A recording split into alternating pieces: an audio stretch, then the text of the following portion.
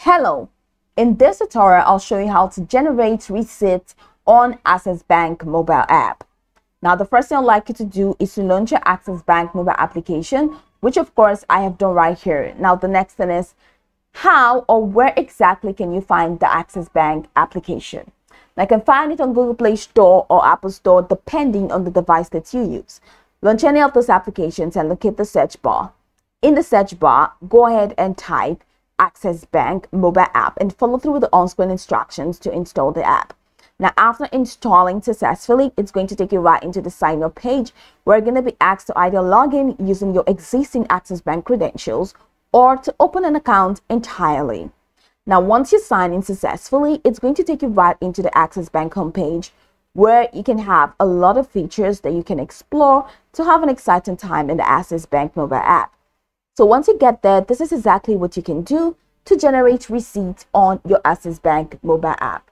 Now from the home page at the bottom corner of your screen, you're going to find the menu icon.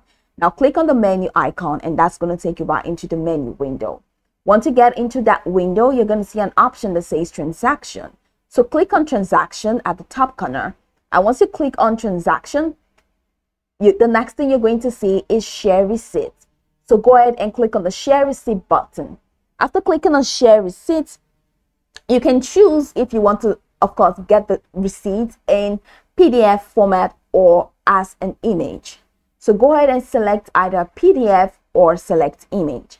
Now, once you select image, you're going to see the share icon. Click on the share icon to share to any of the socials or social media platforms that are going to be displayed right there.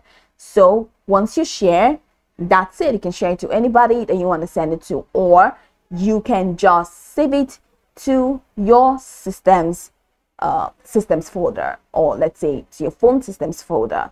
So that's pretty much it. So go ahead and click on menu and click on transactions and click transactions and click on share receipts and choose if you want it as a PDF or as an image and download it from there or share to any social media platforms you see.